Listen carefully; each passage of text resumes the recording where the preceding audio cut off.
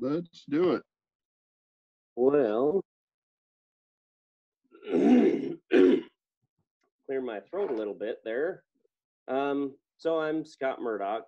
I am KJ7LAX, like the airport. You might have heard me before on the radio. I tend to talk quite a bit around between 3:30 and 4 o'clock. So one of the projects that I was going to share with you guys as far as trying to build, and I was thinking of having this meeting trying to be, oh, sorry about that. My mount for my phone got loose, so we dropped you. So, but anyway, I was going to try to have this be more of a question answer than a lecture by any means. First things first. So this is the little battery that I printed. I have a little voltmeter on there. I don't know if you can see it shows up kind of funny. But anyway, it's just a voltmeter. It reads the display. But I printed this, and let me actually switch the view here. So here's the project. It has lithium-ion batteries. These ones are a little bit bigger than the regular 18650 batteries. They're readily available if you buy them on eBay or Amazon. You can't exactly get them from most retailers, though. I've had to get them online only. Let me grab my light here and show you. So there's a few components in this battery pack. We have the individual cells, which they're in a series parallel connection. Lithium-ion batteries, they produce 4.2 volts per cell fully charged, which means that if you have 3 in series, this will probably be easier to show that 3 in series. So you can see how they're just connected in series with one another. So there's 4.2 volts when they're fully charged, and you've got 12, which totals 12.6 volts when they're fully charged. Lithium-ion batteries have some distinct advantages. One of which is they weigh a lot less. And so the weight is a factor, and they can also charge quicker in comparison to a lead acid battery. That being said, there are some things to be concerned about. So you can charge lithium-ion batteries very quickly. They'll take the amperage basically almost as fast as they'll discharge. They will charge. The problem is they can get hot pretty quickly. For that reason, they have what's called it's a little charge controller. These don't really cost too much. I've got, let's see, so a pack of 5 of them cost me, I think it was like $12 for a pack of 5. So it was really quite cheap. But this regulates voltage and current. So like I had mentioned before, lithium-ion batteries really love the amperage, which is good and bad. The bad part is if you just connect a lithium-ion battery to a power source, say a battery, it would flow enough amperage that it would get hot enough and actually breach the cell and could explode. So, I mean, you need to be able to, I just gotta a notification that someone's trying to get into the meeting. Is there something we need to do to let them in? Can anybody respond there?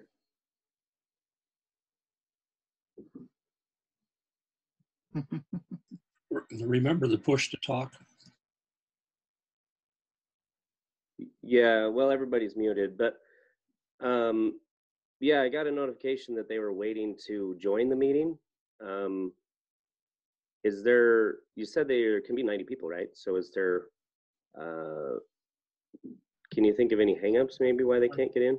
Currently up to 13, and as quick as they come up, I admit them. Oh, okay. Well, that'll work. So this is designed to, one of its functions is to be able to charge lithium-ion batteries. There are two potentiometers. Let me grab a little screwdriver here. So one of these, you actually set the desired charge voltage. So like I had mentioned before, the 12.6 is what we would charge these batteries to, which is 4.2 volts, which is on the maximum side.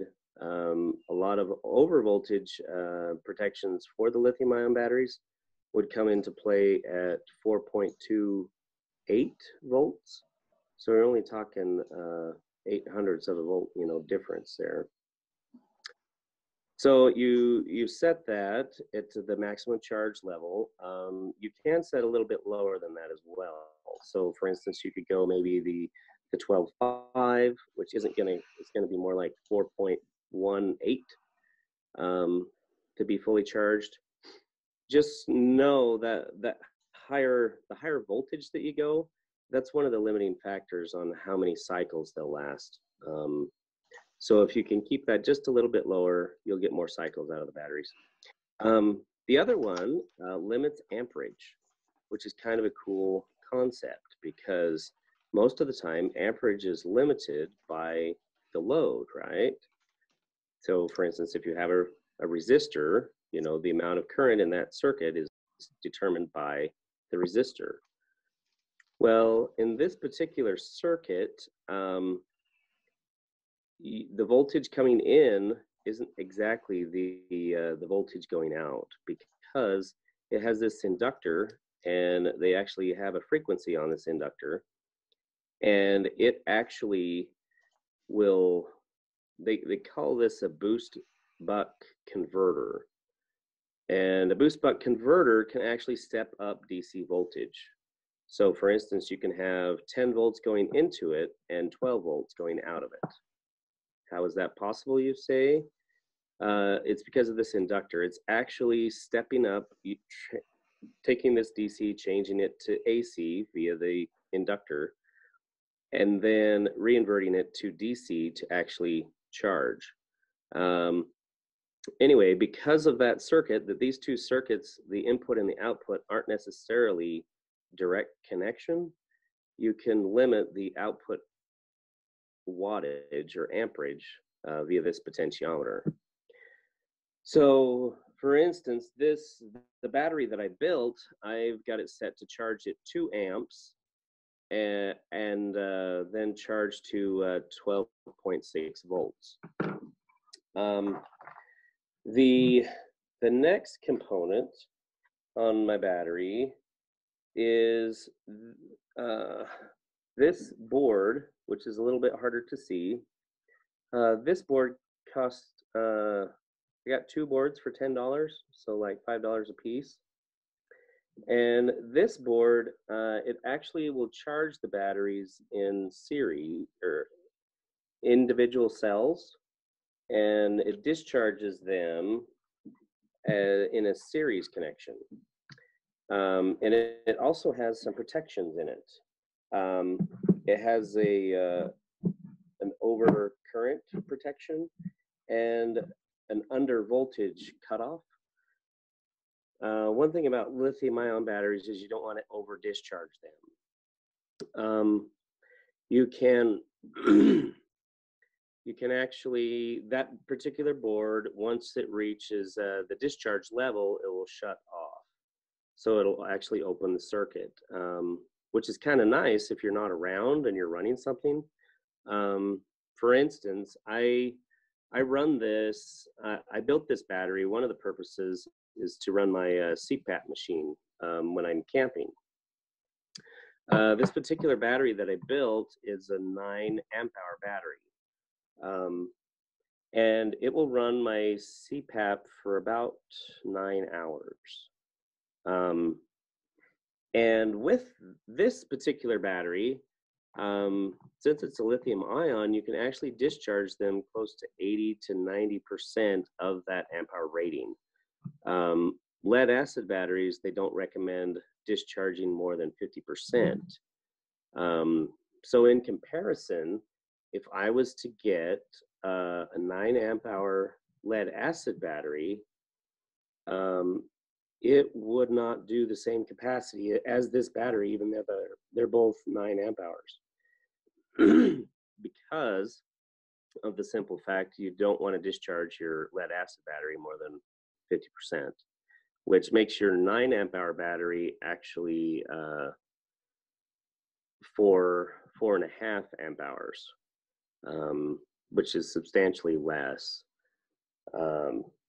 And so that's another advantage to the lithium ions. I actually got these lithium ion batteries from some power tools. So for instance, let me grab this real quick. Let me switch the camera view. So this is a Makita battery pack. I found that your lithium ion batteries, these are in a series parallel circuit as well. So we have 5 cells that are in series, and then they're in a parallel circuit. So there's a total of 10 cells, but the 2 are put in parallel. So they're just side by side. And you can see these, they have stainless steel little tabs that are spot welded in place. I did see that you can actually build a spot welder to assemble these. That's not too bad to build. Basically, you get a starter relay, and you have a car battery, and then you have a push button. And essentially, you run the car battery up with some like 10 gauge wire to the starter relay, and then you can you have some little terminals that change the 2 conductors to copper nails, is what I seen. And you actually push copper nails down and hold it down, and then you just momentarily tap the starter relay with a push button, and then you spot weld. And I haven't built that yet, but this particular battery I built, I soldered the ends on there, which can reduce the life of the batteries. It was my first one, and once I build this spot welder, I'll do it that way. But so far it's worked fine to be able to solder those together. Just know that you want to do it quickly with a hot iron. So you want to make that as quick as possible, like most soldering jobs. So first of all, do I have any questions? I've gone through quite a bit of material. Is there any questions that anybody has? Yeah, Scott, the 2 boards, the boards that you bought one of them a package of several and another one a package of 2. Do you have the part numbers or where they got bought from? Oh, okay. The little charge controllers. I got charge controller, as well as what's the other one that prevents the handles the discharge rate. Yes, this part number is kind of long. Maybe I can either share it in an email. I can share my screen, can't I? Yeah, you certainly can share your screen. Now, because anyway, I have it in the history on Amazon that would show the part numbers. Is there any other questions while I look up those part numbers? Scott, this is Shane Green. Oh, hi. go ahead, Shane. Thanks. I do have a couple of questions. By the way, I'm up in Morgan, and I just heard about this meeting today on the air while I was listening to your repeater, and Roland sent me an invitation. Thank you for that. What I'm wondering about first is the two boards that you showed us. They're both inside of that box, that 3D printed box that you showed us. Is that correct? One of them is external. One of them is just for charging the battery. Had I built it again, I would probably try to put both of them inside and then have your regular DC power adapter cord, because basically all you need to do is supply it a DC voltage to be able to charge the battery. So okay. if I got the cord, then I could just plug in the cord and charge them that way. It would be a little simpler. So that, yeah, you're starting to answer my second question now about the charging options that you have. It sounds like you can charge them from another battery, like plug them into your car, and maybe from a wall wart of the right size from your house. And is there a solar charging option with this setup, or would that require more components? Actually, solar charging would be fairly simple. The only thing to worry about is that you don't exceed the maximum DC input voltage on this little board, because essentially this little board is taking the voltage in and stepping it down to be able to charge the battery. So it's kind of acting like a charge controller, if you're familiar with that, with solar panels. I have actually charged some lithium-ion batteries via my charge controller, but I was careful not to fully discharge them, because it's kind of cool to watch this little guy, because actually, why don't I show you guys real quick? But there are two lights. There's one light that shows it's in amperage limiting, and there's another light that shows that it's in voltage limiting cycle. So there's a blue, and so let me see if I can hold my phone as I plug this in. Okay. So right now, my battery was mostly charged, so we are just in the voltage limiting cycle. But there's another LED next to it that's red for the current limiting cycle. So when you first start to charge them, when they're completely dead, you'll be in the current limiting, and then when they get near full, then you'll be in the voltage limiting cycle. Does that answer your question? Oh, yeah. Thank you very much. Okay. Let's see. Do we have any other questions? Oh, Yes, actually, Scott, this is Roland. So what I think I understand is that converter is taking input voltage something above 4 volts or something, and you're stepping it down. This like 4.2, 4.5 volts. Is that right?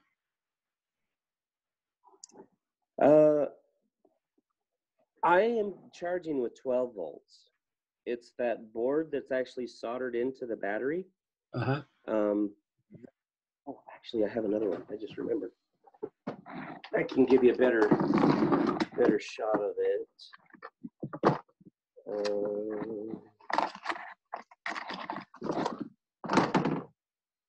Oh, it's in my other one. Because on the board itself, there's battery terminals, and then there's a charging side, and then there are separate wires that go to individual batteries.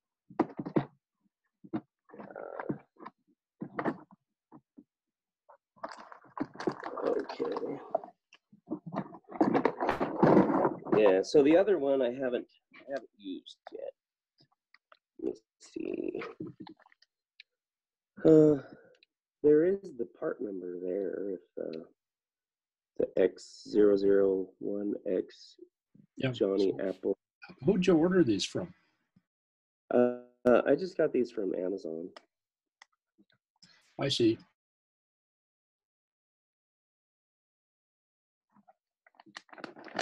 What was that? You were kind of breaking up a little.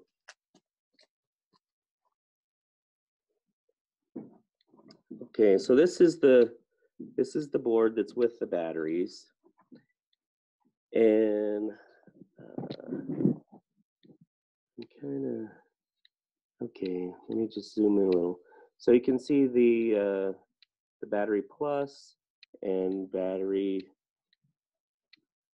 minus. So they're diagonal, and the so there's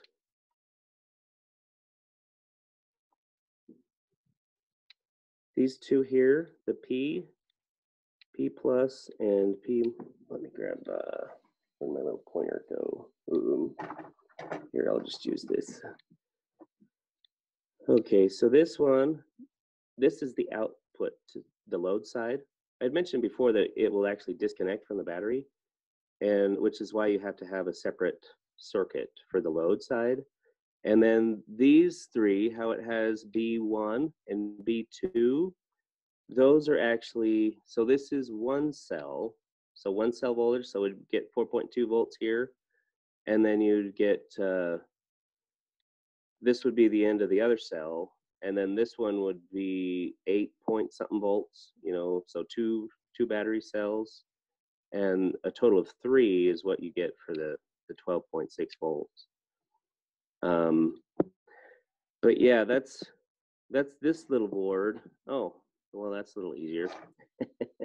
If I looked at the backside, it would actually tell you. So you this is your ground side, and then you've got 3.7 volts. That's one series connection, and then 0.4 is the other series, and then the 11.1 is what you get for your nominal voltages. So do we have any questions on this particular board? So that's the output voltages, is that right?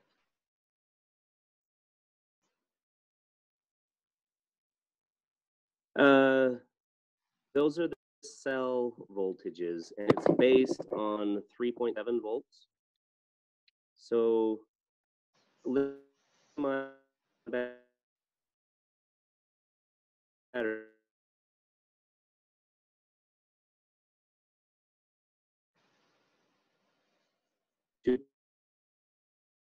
points. So Your internet connection or something just froze up, Scott. the 8 volts. Oh, did it?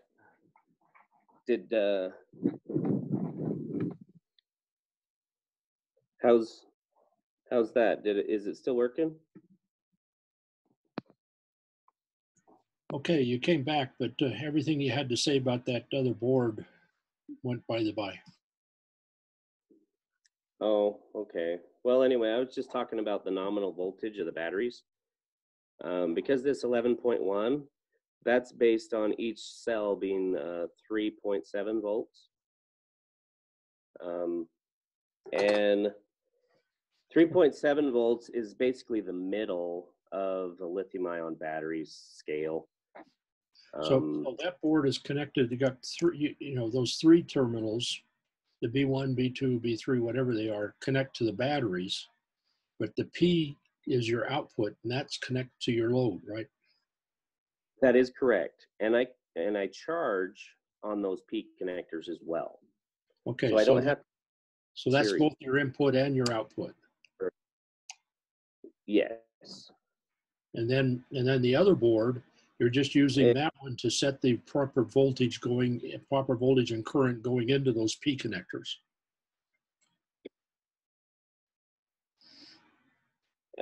That is correct. And I'm double protected on this particular battery.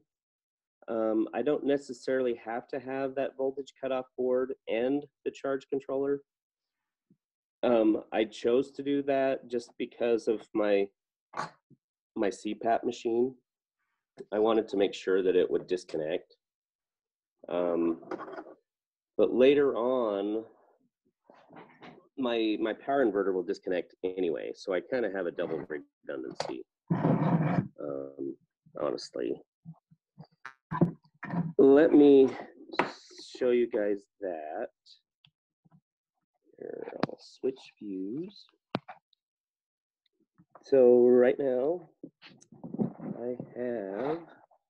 so this is my battery, and I've got it connected to a little 150 watt power inverter. And this is what I run my CPAP machine with. It also has a USB charger on it. And let me show you something that's kind of neat. I have an oscilloscope over here. And let me just set this down while So I'm going to plug the oscilloscope in to this power inverter so you can see the waveform that it creates. Oh, here, let me go to the meter and select AC. Okay, so can you guys see that? Let me turn the back light on. Oh, I got a lot of glare, don't I? That's what's called a modified sine wave.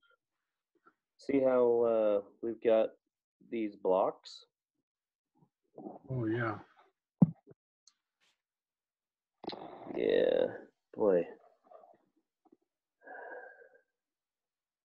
Did your CPAP machine run all right on that? It did. I didn't have any problems at all.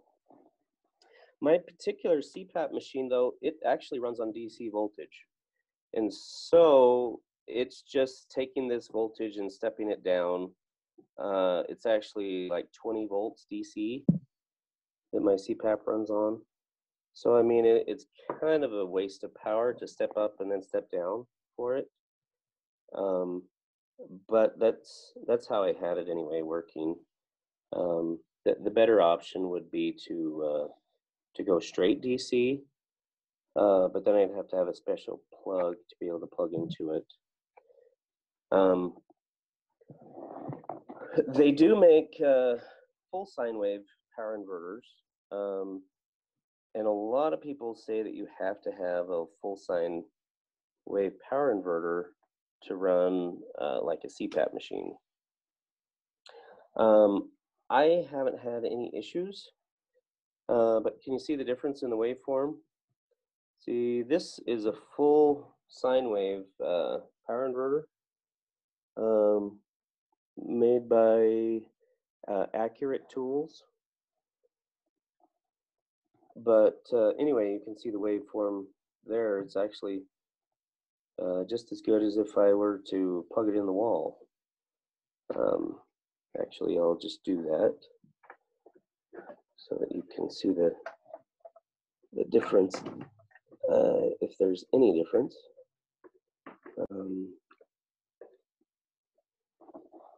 Yeah. So the waveform is basically the same. I didn't notice any difference, but it looks like it's 2 volts higher on the voltage. So that's what I've done with this battery pack. There's also other options. Like this one is just a set of cells that are in a series parallel, and I've soldered on it's an XT60 connector. I kind of like these connectors just because they slide together and they're rated at 40 amps. So they work kind of nice for this sort of stuff. And I got 10 connectors, male and female, off Amazon as well for I think it was $10. So that wasn't very much at all, really. And one of the options that I was wanting to have was a lighting option. So for instance, this, I can just plug it in, and then this is an LED floodlight that runs off this little battery.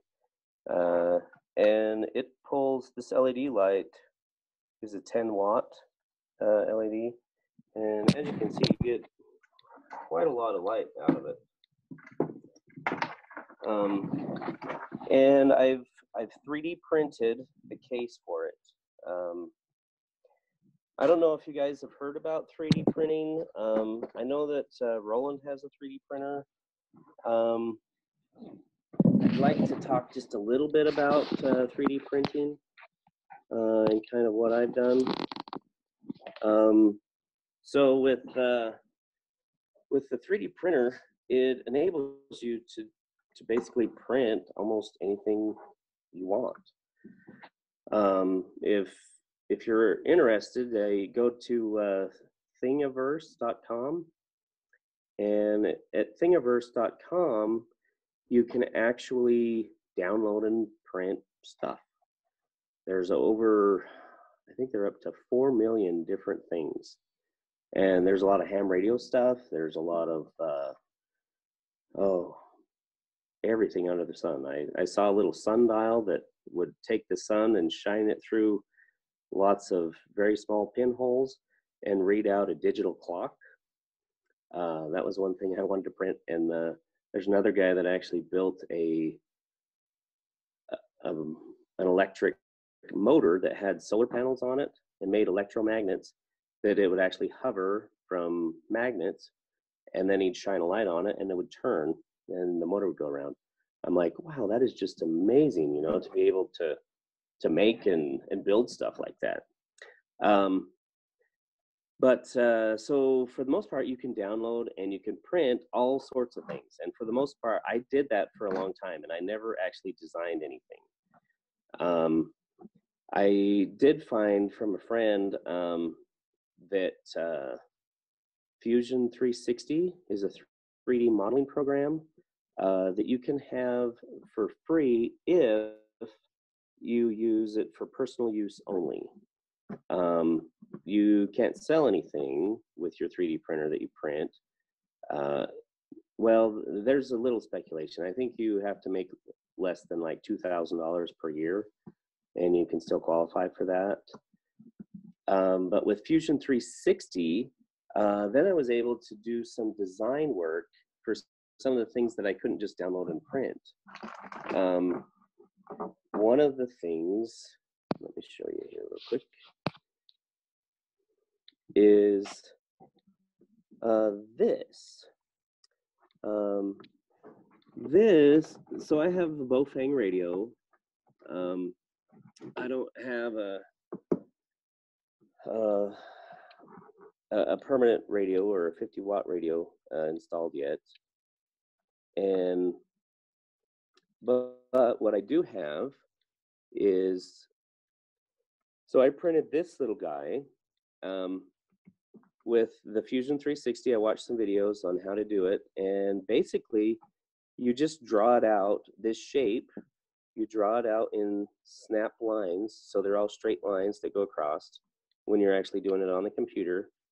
And I measured it with calipers, and then you just stretch it into 3D.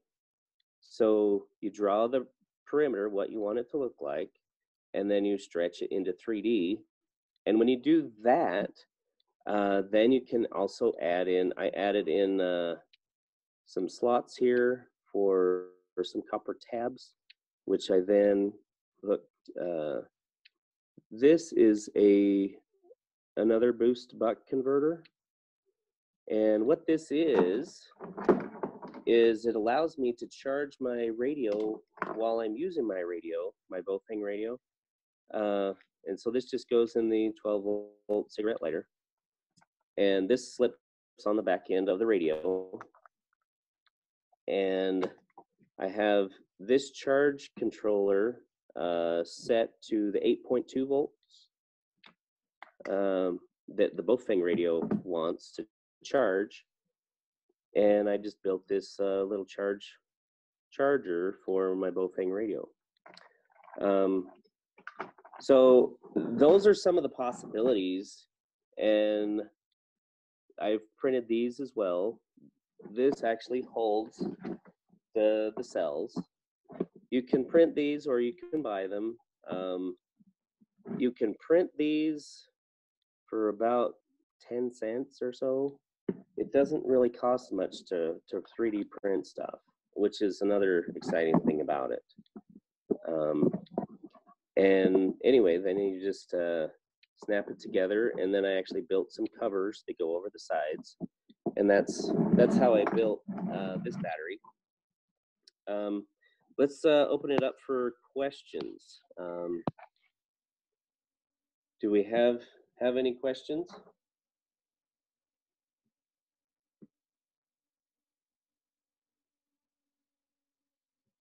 Yeah, all I want to do is know what I'm going to go order off of Amazon. What you're going to order off Amazon? That's right. Here, let me. I'm still here, but I'm going to my programs, and I'm going to try to open up Amazon.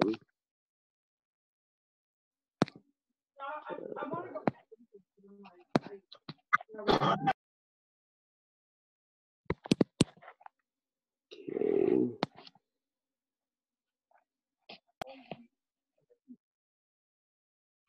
Let me switch to share content. Screen.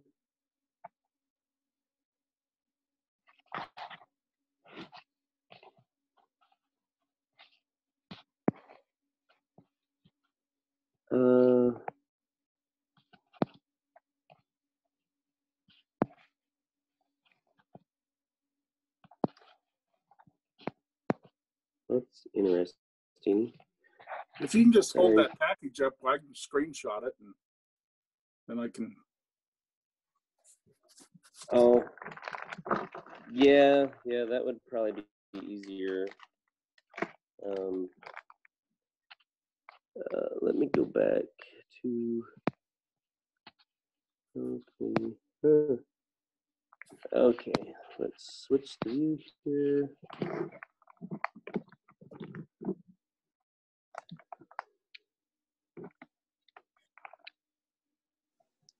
So, can you see that, or is it dark? Oh, hold it still for a second. Okay, I got it. Okay. And then this is the other part number for this board. which you may or you don't absolutely have to have. It just gives you another layer of protection. Okay, I got it. Uh, I'll just email that to Roland. He can shoot it out to everybody. okay, Great, thank you. that will work. But I've liked that battery. One thing that's nice about it is this battery weighs like 3 to 4 pounds.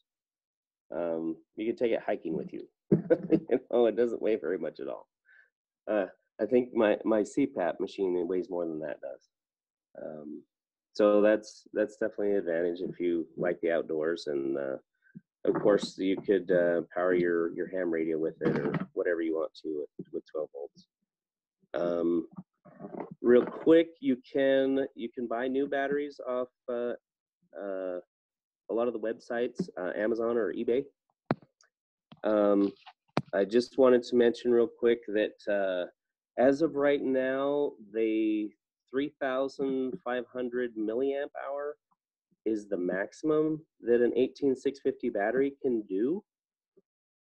But be aware on eBay, you'll find lots of them that are like, oh, they're 10,000 milliamp hour. They're lying. They don't exist. So be aware of that. I didn't know that initially, and basically their 10,000 milliamp hour comes out as 1,000 milliamp hour, and you just drop off a 0. Some of the batteries that I did a Google search for the batteries, and some of the ones that this one is an LG battery. You want to get a screenshot of that part number as well, but this is an LG battery, and it's rated at 2,000 milliamp hour, I believe. Okay, I got it. And these ones run you around between $3 and $4 a piece. So they're not really too bad price-wise.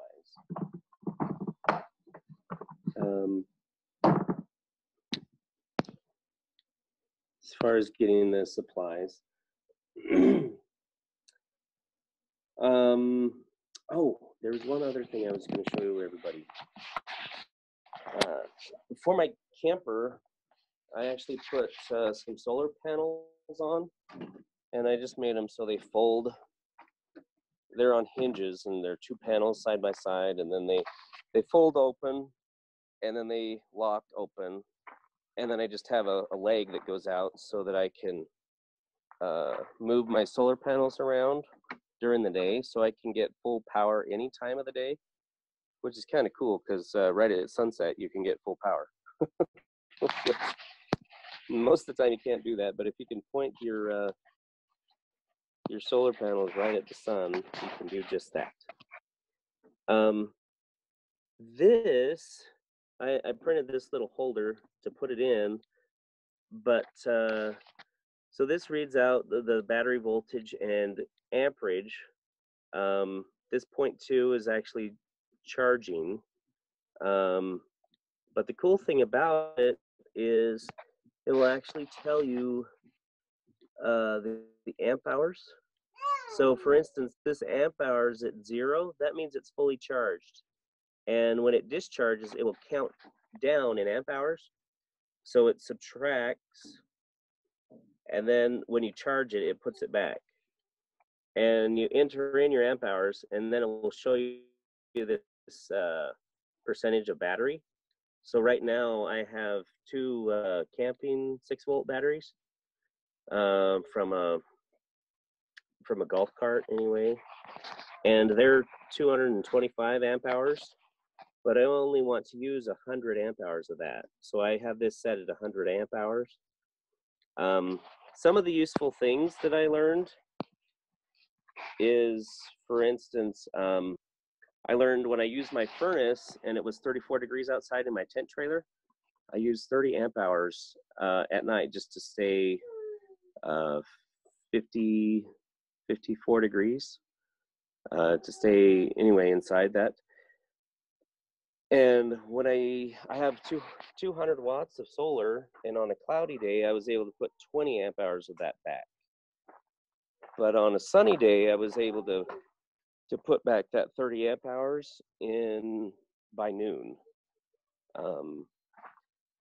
And the nice part is it lets you know, okay, well, I can use this X amount of power, you know, depending on what I'm doing. You know, I can do something else with my batteries, you know, and still have enough power for other stuff. So it just helps you manage, just like having a fuel gauge in your car. Okay, do we have any more questions?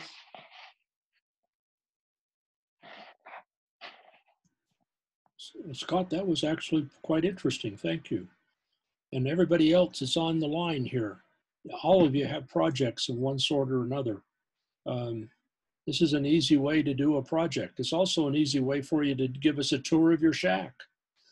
Show us what your antennas look like, you know, or other kinds of things. So I'm expecting some of you to volunteer to be the next Zoom video star.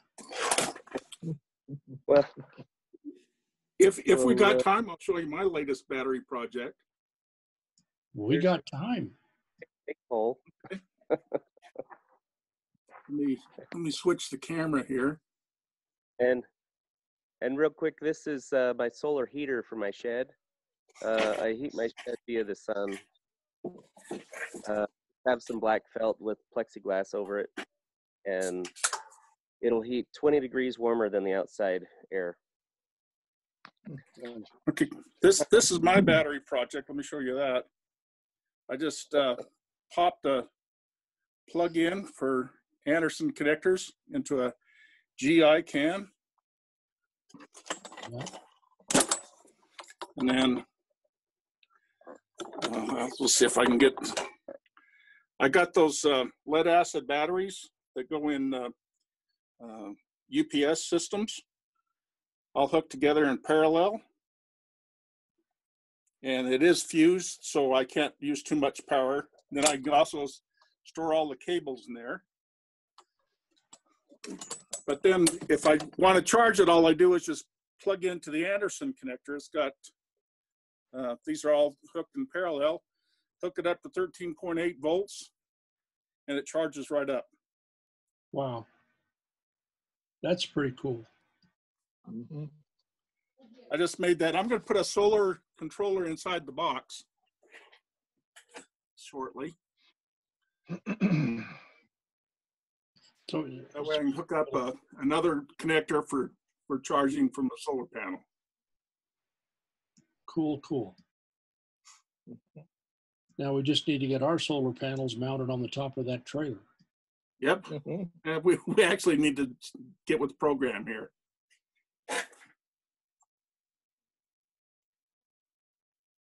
Okay, Rob, you got anything you want to add? No, it was very interesting to see what he had there. Thanks, Scott. I appreciate it.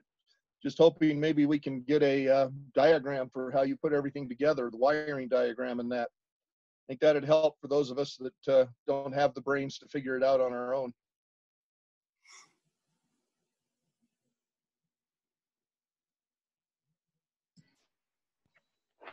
Anyone else have anything they want to add? As far as the diagram, there's one on Amazon as well that shows you how to connect it up.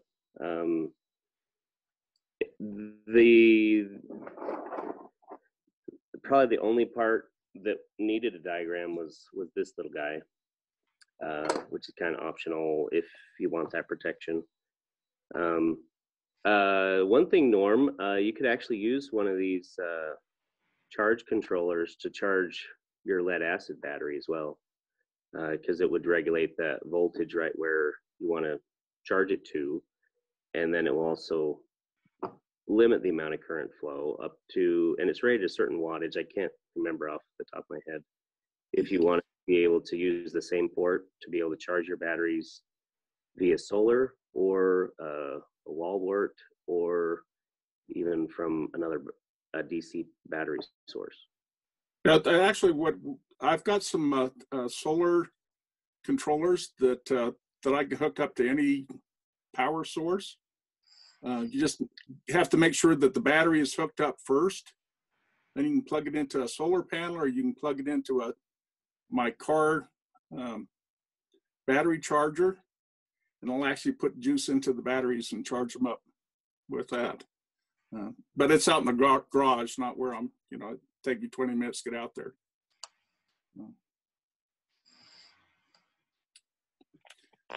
I'll show you next time we do one of these. I'll show you with a charge controller hooked up to it. I haven't got that done yet, so. All right, so we're almost right at an hour. Anybody else have anything else? This has been recording.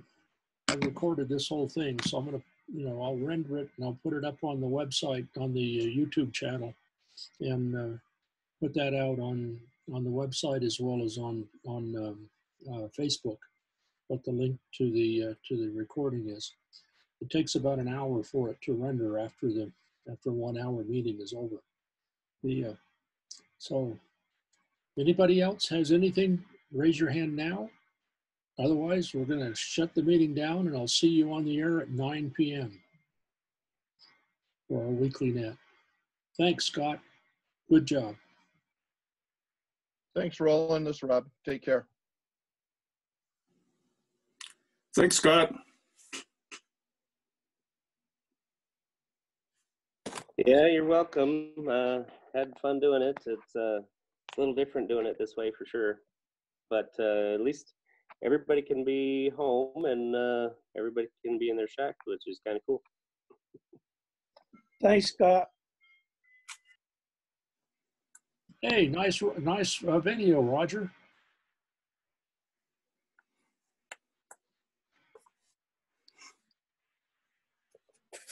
That's my iPad. Yeah, it works a little better in your computer for video, huh? Yeah. Yeah. Okay. All right. Well, I'm going to shut the meeting down.